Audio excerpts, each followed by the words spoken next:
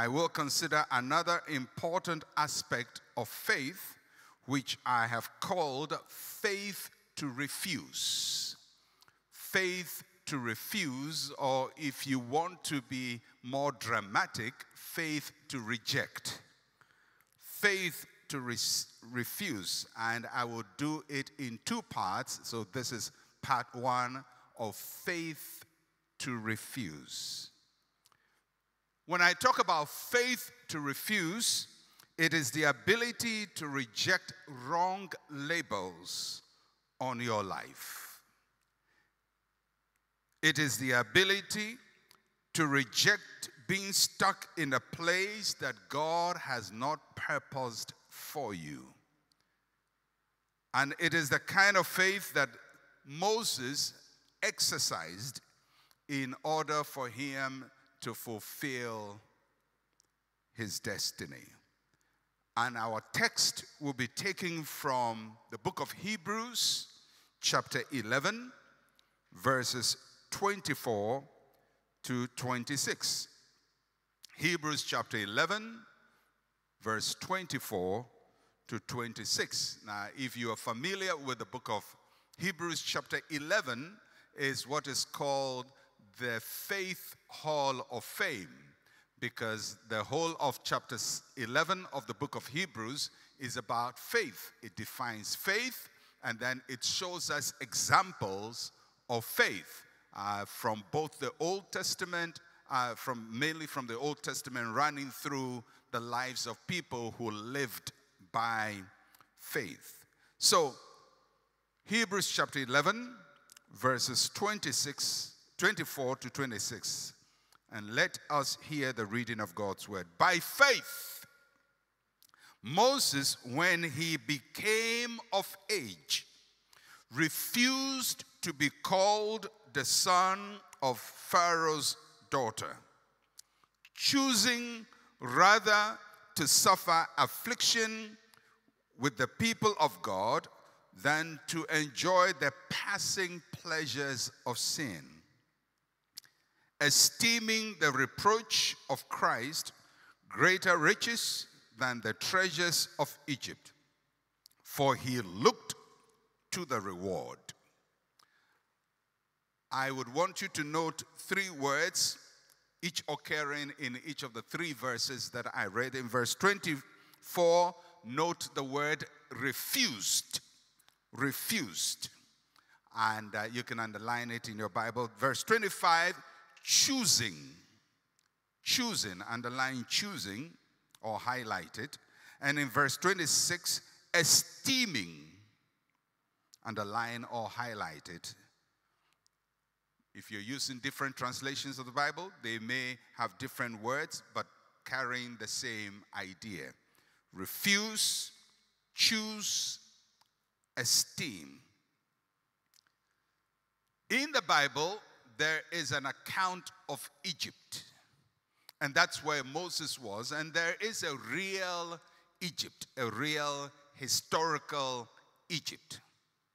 However, many times throughout the Bible, students of the Bible see Egypt also as a symbol of oppression or a symbol of the world system.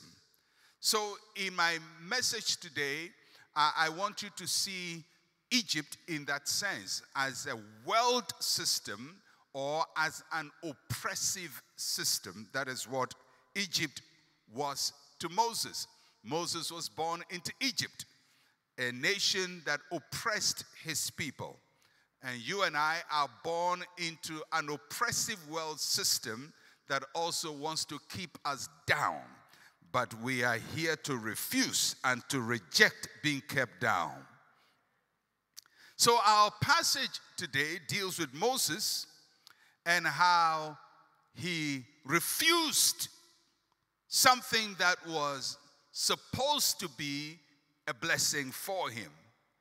By faith, Moses refused to be called the son of Pharaoh's daughter. To refuse simply means to say no to something. Many of us know how to say yes and have never learned how to say no. But there are certain things in life that we must learn to say no to.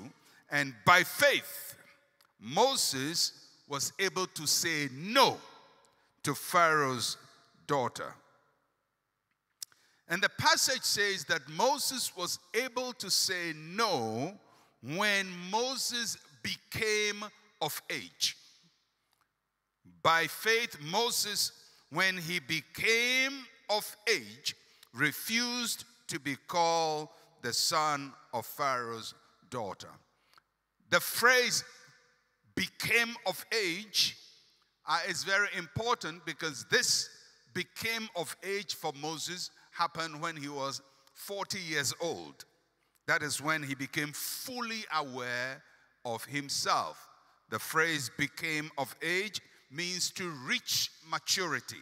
When he got to maturity, when he left childishness or childhood and came to maturity, he became of age. Interestingly, when you read the original language, the phrase became of age also means to discover your greatness. To discover your greatness. So when Moses became of age, he discovered his greatness. He found that his life was far bigger than just becoming a son of Pharaoh's daughter. And no matter how great your parents are, you must discover your greatness beyond your parentage. At some point in our lives, each one of us must seek an identity greater than just being the child of so and so. Your father may have achieved greatness, your mother may have achieved greatness, but when you become of age, you must seek your own greatness. And that's what Moses was born into. He was born into he grew up in a very prestigious environment, but when he became of age, he discovered his own greatness. May God help you to discover your greatness. And the book of Acts gives us some clarity as to how that happened. Acts chapter 7 verse 23 says, now when he was 40 years old, it came into his heart to visit his brethren, the children of Israel. It came into his heart. That phrase is another way of saying it dawned on him, or he became aware, or something burned in his heart. When Moses reached this age, something kicked inside him and told him, you are bigger than that, Moses. You are better than that, Moses. You are greater than that, Moses. Something touched him, and he knew that he had something to do with his life. And there are moments in our lives when each one of us must come of age and realize the purpose of our lives. Now, if you know the story of Moses, when Moses was a child, there was a decree that was made by the Pharaoh of Egypt at that time that every male child should be killed. That was not a decision Moses made. It was made by Pharaoh. And his parents made a decision for him that he was a good boy, he was a handsome boy, and he would not die. So the Bible says they hid him for a long time and prevented him from being destroyed. This was not a decision of Moses. This was a decision of his parents. Then when it was impossible to hide him, his parents took him to a place where he would be discovered by Pharaoh's daughter. They knew where Pharaoh's daughter went to have her birth, and they took Moses, put him in the river, and waited to see what would happen. And Moses was discovered by Pharaoh's daughter. So the parents made a decision for him, a good one. Then Pharaoh's daughter discovered Moses and made a decision that he would not allow this boy to be killed, but he would raise the boy as a prince of Egypt. So she made a decision also for Moses. So far, good decisions are being made for him. His parents have made a good decision for him. Pharaoh's daughter has made a good decision for him. Then when Moses came of age, he had to decide for himself. No matter what decision has been made for you, there comes a time when you must make your own decision. And he came of age. And Moses had grown with a label. And the label was Prince of Egypt. That's his label. That's his title, Prince of Egypt. If you lived in those times, I'm sure that there will be servants walking around him and call him Prince, Mr. Prince, Prince of Egypt, Prince of Egypt. And probably there were umbrellas on top of him. If he was in Ghana, people would be carrying him in a palanquin. He was a privileged boy. That was his label. That was his title. But his mission was not Prince of Egypt. His mission was Deliverer of Israel. So he has a label that says you are a prince, but his mission was Deliverer. There are times when your label doesn't fit your mission. What you are called doesn't fit what you have been called to do. How people see you doesn't fit how God sees you. And there are times when a label you have inherited does not fit you. For Moses, the label seemed to be a good label, but some of us have grown up with wrong labels that does not fit our mission. And today I came to tell you, you can refuse the wrong label. So for everyone with a self-limiting label, something people say about you, something that has been imposed on you, they may have done it with good intention, but it is a limitation to your mission. May God set you free. In the Bible, you find many people who inherited a wrong label, but their mission was greater. If you are Jephthah, the label on your life says harlot's son or prostitute's son, if you be blunt. But the mission on your life says the Lord's warrior. So life says you are a harlot's son. God says you are a mighty warrior, the Lord's warrior. If you are Jabez, the label on your life says you are a child of pain, but the mission on your life says possessor of enlarged territories. So you have to choose the label or the mission.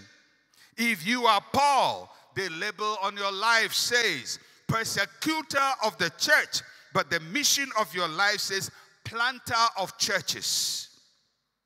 If you are David, the label on your life says conceived in iniquity, but the mission of your life says the man after God's heart. If you are Esther, the label on your life says orphaned slave girl, but the mission of your life says queen and a national influencer. If you are Gideon, the label on your life says timid farmer, but the mission of your life says mighty man of valor. I don't know about you. If there is a label upon your life that does not fit your mission, you have to reject it. Somebody say, I reject it. And there are people who have been wrongly labeled. Maybe you made a mistake once in your lifetime, and people have determined that is who you are for your lifetime. Maybe you made a mistake in secondary school, and people want to make it your lifetime mission, but you have to reject it. It was a mistake in the past, but it was not destiny. God has an assignment for you. God has a destiny for you, and you will fulfill it. When you grow up as an African, you inherit a label, third world. But your mission is not third world. My mission is not third world. My mission is a world changer. My mission is a global influencer. That is your mission. The world may call you third, but you are first on God's mind. So Moses had a label, Prince of Egypt. Seemed like a pretty good one. But the mission was greater than Prince of Egypt. In fact, if he had remained Prince of Egypt, we would never have heard of him. But he took on the mission, liberator of God's people in Israel. And thousands of years after that, we still talk about Moses because he moved from the label to the mission. So what did Moses do when he became of age? There are three main things he did. First, he refused the wrong label. He refused the wrong label. By faith, Moses, when he became of age, refused to be called the son of Pharaoh's daughter. He did it by faith. He refused to be called by a label that was not his mission. He stopped living by his childhood's fear. Fear had been part of Moses' life. It was fear that landed him in the palace of Pharaoh. It was the fear of his parents that dictated all the choices they made for him. And there are adults who are still living by their childhood fear. The fear of your parents have limited your potential. The fear of your past has limited your potential. There are decisions that parents make for children out of fear.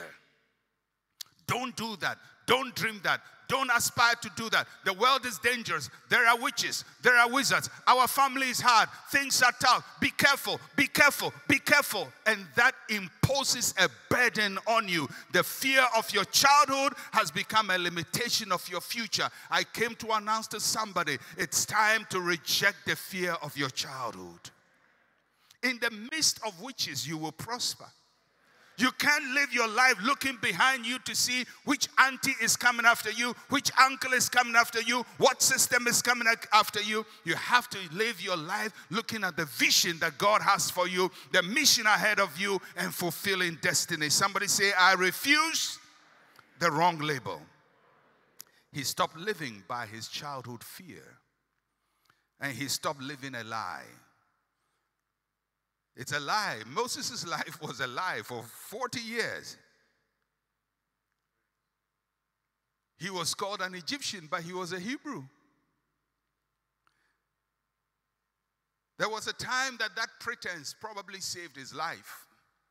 But at this point, it had no point.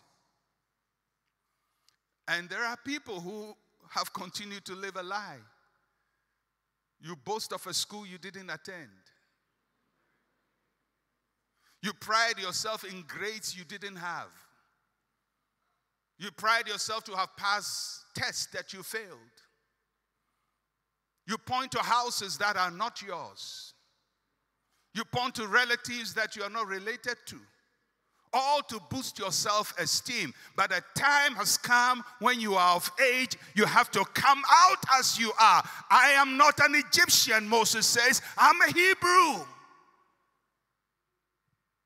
It may have helped you to deal with issues in your past, but it's not helping you now because you cannot live a lie. You cannot continue pretending to be whom you are not. You cannot continue running away from the mission that God has given to you because it seems dangerous for you. Moses refused the wrong label. And there are people who must refuse the wrong label. Somebody just saw you once and determined this is how far you will go. Your teacher just marked one paper of yours and told you you were not smart. Maybe he marked even 10 papers and told you you were not smart. You cannot achieve much. You don't have the brains. You don't have the intelligence. Somebody saw you fail in one area and said, be careful of that area. That's not your ability. And you imprison yourself in a wrong label when God has called you for a mission greater than the label of your fears and the label of your limitations. May God set you free. May you stop living a lie. May God give you the victory. Somebody say, I refuse every wrong label. Moses did not only refuse a label, but he chose God's mission. Verse 25, choosing rather to suffer affliction with the people of God. For Moses, it was a very tough choice. Because the label he was rejecting and what he was choosing, it seemed like he was moving away from something good to something hard. But Moses accepted his divine calling, and he acted in line with God's mission. He actually started doing something about it. People didn't accept it. He tried to act like a liberator, not like a pampered prince. When God has a mission for you, it will always conflict with a label that has been put on your life. The label on my life when I was growing up is not the mission I'm living out now. If I had lived by the label of my life, I would be nowhere near a pulpit. I'll be nowhere near preaching. Because when I was young, I was not brilliant. I wasn't a smart student. I was borderline. You know what borderline is? Borderline. I remember in one year of my school, you know, when at that time in our school, when you fail, you are either repeated or thrown away. And my name was just on top of the red line. Just the red line and Mensa Otabil right there. If somebody had just had one more mark, I will go beyond the red line.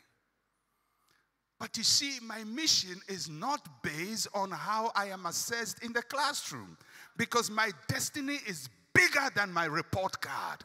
My report card may say borderline, average, you can't do much, but my mission is greater than that. And I had to choose God's mission for my life. I had to choose. And it's amazing what happens when you choose God's way. All of a sudden you become intelligent. All of a sudden you become capable.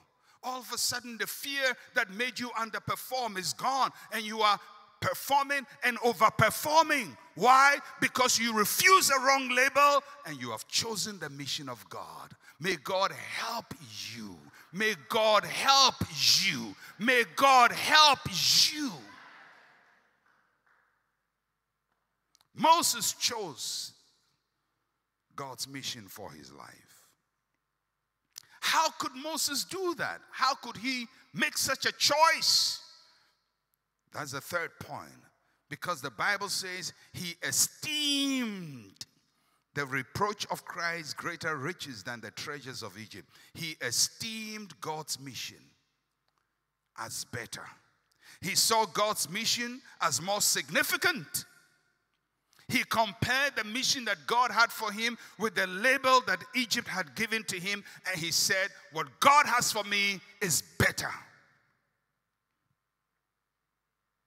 And he expected his reward from God. There are people living in their 40s, in their 50s, in their 60s, I dare say in their 70s and 80s. And the life they are living as adults is based on a label that was put on them when they were a child.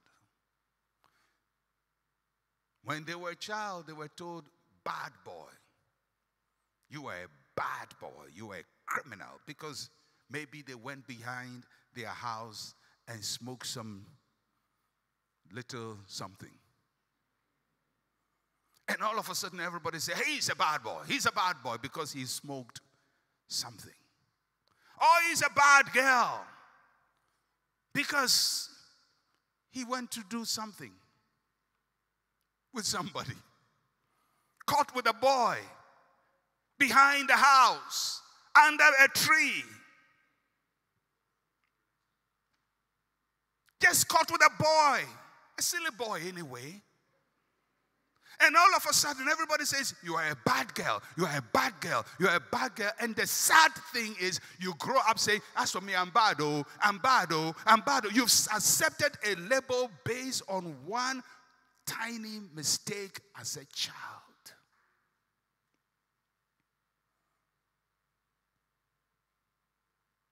And everybody says you are a sex addict, you are a drug addict, you are a drunkard, you are weak because of some label, some mistake of your childhood. And there you are, struggling at 40, struggling at 50, struggling at 60, because you cannot shake this label off you. Today I came to announce deliverance to every captive. By faith, you will refuse the wrong label. For some of you, the label has been small boy, small girl. I remember when I started working, I was quite young, but I was working. And there was one of the staff members, a senior, who just decided he has to call me small boy. And for whatever reason, I said, I'm not competing with you. I think I was better than him. But, that shouldn't make you call me small boy. And every time he'll call me small boy, small boy, small boy. And one day I mustered the courage and said, sir, I'm not a small boy. I'm working in the same office with you. I don't like you calling me small boy. He says, you are a small boy. It didn't change him. Small boy, small boy, small boy. Called me small boy. And then years later, I went to preach somewhere in the United States. And he was there.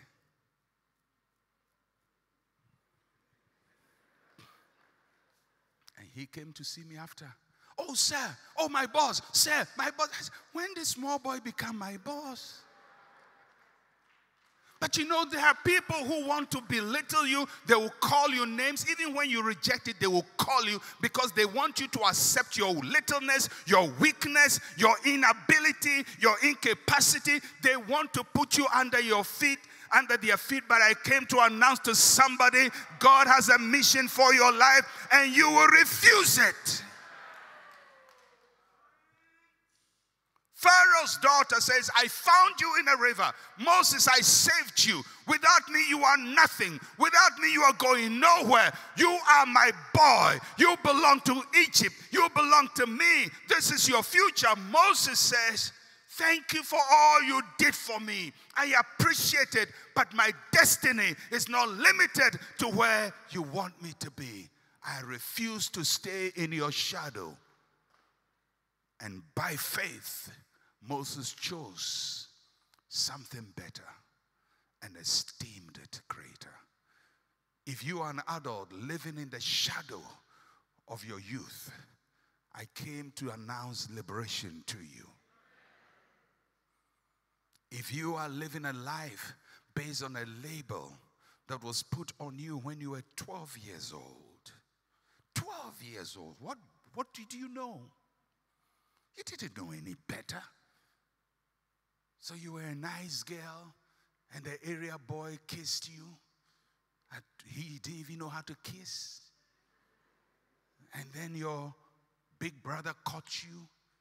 And then everybody now in the area says you're a bad girl. And they use the word I don't want to use. It doesn't befit you. And you were an adult at 36, at 40, at 50. And you still think, I am unclean. I am not worthy. I cannot be used by God. I cannot do anything great because somebody labeled me in my youth. May God deliver you. May God deliver you. Or maybe you start in class and repeated a class. And repeated it twice. And repeated it 3 times. But you finally scraped through. After repetitions and repetitions. So it's become a label on your head. You're not smart. You're not smart. You can't do much. You are nothing. I came to announce that label can be rejected and you can be somebody and you can do something for God and for yourself. Or maybe you went through a stage in your life. You served. You were a houseboy. You were a house girl. You just served people. And somebody has decided you cannot progress beyond that. This is who you are for life because you served, because you cleaned somebody's home for him, or served somebody and helped them. And they feel you cannot go beyond that. I came to announce to you, there was a moment when you were a child, but when you come of age, when you become like Moses, Moses refused and he chose a better way. Today, God wants you to choose a better way. And if you want to exercise your faith to refuse, you have every right to refuse it. You refuse small boy. You refuse third world. If there is a label that we must refuse as Africans, as black people, it's third world nation. Third world nation. Underdeveloped. People treat us as if we can't help ourselves. They have to come and help us before things will happen for us. If they don't help Africa, Africa is dead. Africa cannot survive. Africa is the burden of the world. We refuse that label. And if anything, God has shown us during this pandemic that the label of the world does not stick on us. They said we're going to die like flies. The world was perplexed. How are we going to handle Africa? How are we going to handle those people who can help themselves? They can't help themselves. What kind of medicine? There is no cure. Oh, Africa. Oh, Africa. Who is standing? Who is standing? And the people who said they can handle themselves, they had the first wave of the virus. They couldn't handle it. Second wave, they can handle it. And they're watching. What happened to those people? It is called a sign. God gave us a sign to say, Africa, the days of wearing the label of third world, of weak, you can't do it, you can't make it, somebody must help you. If they don't help you, you are dying. God says, Africa, that day is over. We have come of age. And we choose the mission of God. We are the redeemers of the world. We are the top of the world. We are the head and not the tail. We are above and not be beneath. Because like Moses, we reject the wrong label and we choose the mission of God. Lift up your hands with me. For everyone struggling with the wrong label. I don't know what label you are struggling with. I don't know what you did that has trapped you. But for today, I speak into your spirit man. Your spirit man. I speak deliverance. I speak release. I speak freedom into your spirit, into your mind, into your heart. I go back into your history, into your youth in primary school, in secondary school, in university, and I declare that every label upon your life, in your neighborhood, in your family that has limited you is broken today in the name of Jesus. And may God set you free. And may you, like Moses, rise up to fulfill your God-given mission in Jesus' name. And everybody say, amen and amen. And let me give you an assignment. From now onwards, when anybody repeats the wrong label, even if you cannot tell them boldly in their face, under your breath, say, I reject it. I refuse it. I reject it. You have to reject it. And you have to choose a better way in Jesus' name. Amen and amen and amen. Hallelujah.